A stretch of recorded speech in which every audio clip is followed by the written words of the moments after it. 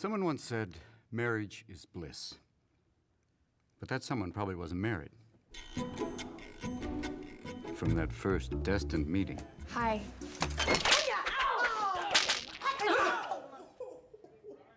The first time you say, I love you. What? What?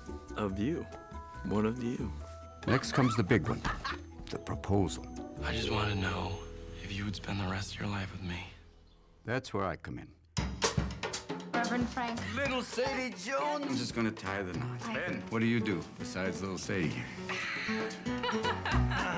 Reverend Frank has known the family forever. Before I certify you ready for marriage, you have to pass the marriage preparation course here. This isn't mandatory, right? Let's just say we strongly advise it. In other words, you have no choice. I'm sorry, who are you again? Reverend Frank's my mentor.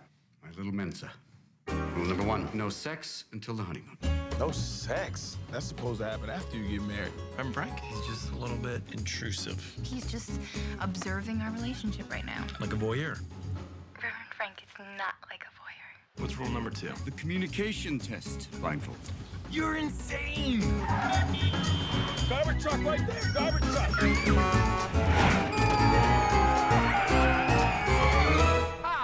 I never get this space.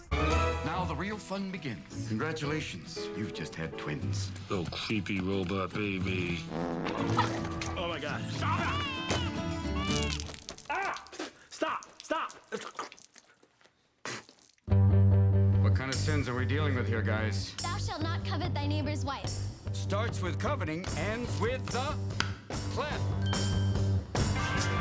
Ben hasn't written his vows yet. He's just drawn this little animated truck going through a hoop of fire. Were we the first ones to fail the course? Who said the course is over? This is great. A little one-on-one time with your spiritual elder. I'm gonna have to heal you. We have got to pray, yeah. We have got to pray, yeah. We have got to pray to make it through the day, yeah. Is that MC Hammer? Give me some love.